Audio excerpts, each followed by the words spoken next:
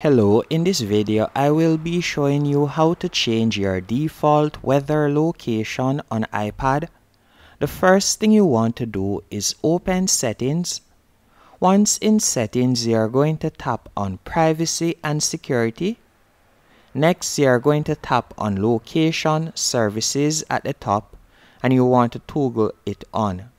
And then below you are going to see share my location.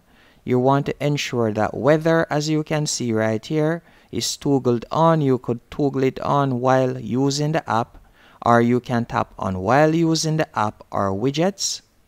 After turning it on, you also want to ensure that precise location is toggled on, as you can see right here.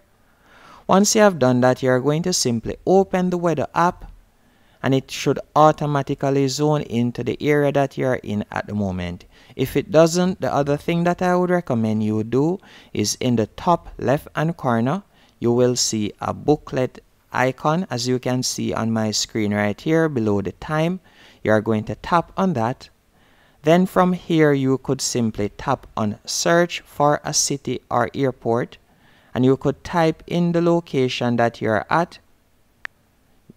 And once you have typed in the location, you will simply add that location. So let's say, for example, let me add a random location. As you can see right here, you could simply tap on the city, then tap on add. And that's it. Hope you found this video helpful and informative. If you did, be sure to hit the like button and subscribe.